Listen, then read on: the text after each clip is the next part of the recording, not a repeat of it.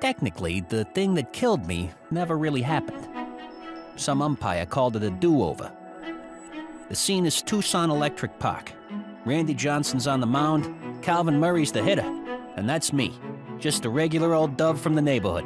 Actually, oh, here's a close-up of me with Jeff Kent. Yeah, I know, it's not my best side. But back to the tape. By now, you know what happened next. Happening in a fraction of a second. An explosion of feathers. Everybody just kind of caught their breath for a moment and said, what in God's name just happened? Don't be sad for me. I died. And guess what? Every bird dies. But not every bird goes out in a blaze of glory. My final flight was caught on just one camera, and that tape has sat on Jimmy Currigan's shelf ever since the day it happened.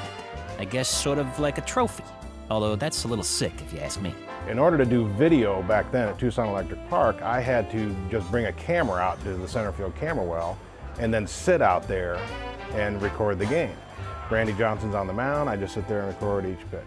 Out of my left periphery, I actually saw this bird coming from basically where the Diamondbacks dugout was. A blur going across home plate, the ball simultaneously hitting that blur. It literally just turned into a cloud of feathers, and I saw the deceased roll into the on-deck circle, but I wasn't sure if it was the baseball or the bird. Just hard to really put that in perspective. It happened so quick. When I get back to my office, I've got all these people saying, please tell me you got that, please tell me you got that. And Mike Swanson, who was our media relations director at the time, is telling me, if you've got that, I need dubs immediately. And he's like, for what? And I said, well, believe it or not, this is going to be pretty big national news when it's all said and done. He goes, national news? Yeah, it's Randy Johnson. And I pop it in and I rewind it to that, and I'm like, oh, wow. That is unbelievable video. Before you know it, I was everywhere. Now, this was 4 years before YouTube. This is our favorite game, but we call it Hit the Bird, people!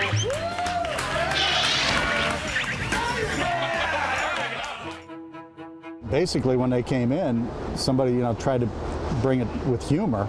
And as odd as this may sound, there was a life lost in this. And Randy is a conservationist, and Randy said, I don't find this very funny.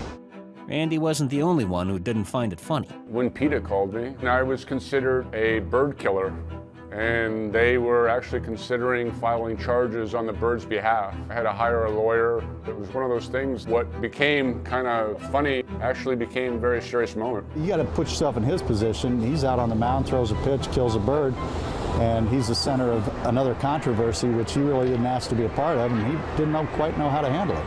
Now, me and Randy, we're synonymous. Go ahead, Google it. Who comes up? Eat your heart out, John Kruk. It's me and the big unit.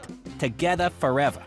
Heck, I'm even his photography logo. A lot of people didn't know what that stood for. Those are the people that I'd probably want to talk to about my baseball because they have no idea what the bird stood for. But everybody that wants to talk about baseball first talks about the bird. It's crazy. If I could go back in time, I would have never thrown that pitch. Well, I don't want to talk about that, the bird.